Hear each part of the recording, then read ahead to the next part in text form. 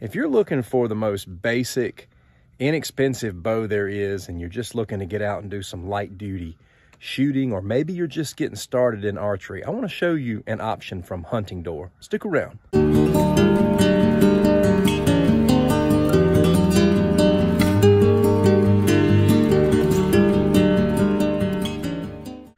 .411 Outdoors LLC is by no means a premier archery channel. Archery is just a part of what I do because I love it so much, and I love the opportunity to review different kinds of bows and options that are out there for you. This is their traditional Takedown Talyoi bow. It's got a basic takedown setup like this. When you're ready to shoot this thing, just drop this down in here and put the string on it, and you're ready to go. Voila. As far as draw weight, you can get anything from 20 to 40 pounds, but no heavier than that. As far as the limbs go, you've got wood here and epoxy resin running through here. It's got these PU leather wraps. Now, I will probably customize mine. I will probably take these off and do some type of black wrap here, maybe paint this. I like to paint my stuff and customize it from time to time because I'm not a big fan of this color scheme. Nevertheless, that's what you got. It's got a 28-inch draw length. As far as the arrow rest is concerned, you are the arrow rest, and I can shoot this either way. I can shoot it traditional on the left or Mongolian style on the right. You can spend a lot or a little bit on a bow.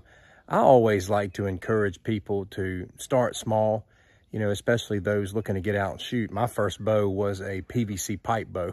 I saw a tutorial on it and the rest was history. I went and got some PVC pipe, some driveway markers, some paracord, and it was my first bow. Before then, I had never even owned one, and that's really what got me into shooting.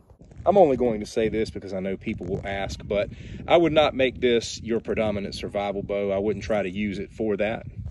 If you're looking for something compact that could be used for survival, I would check out their 60-pound compact folding survival bow. Don't get me wrong, 40 pounds can do a lot of damage and take a lot of various game, but I wouldn't hunt deer with this.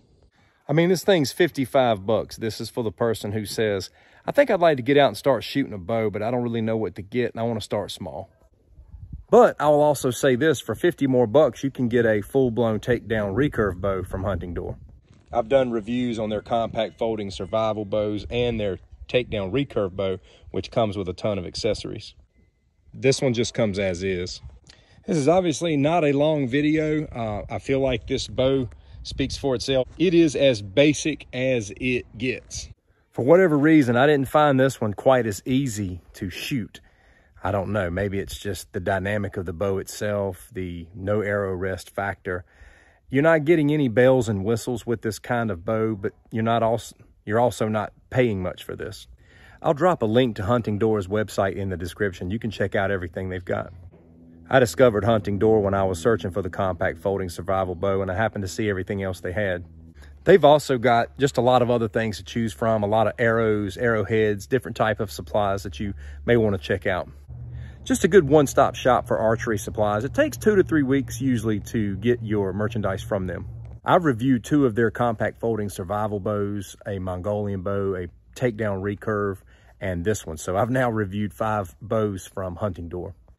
What it all comes down to is some people want to shoot a bow and they just don't have much cash. Well, here's an option for you. That's all I got to say about that. There it is, ladies and gentlemen, basic and inexpensive. What's your thoughts on this bow? I'd love to hear from you. Take care.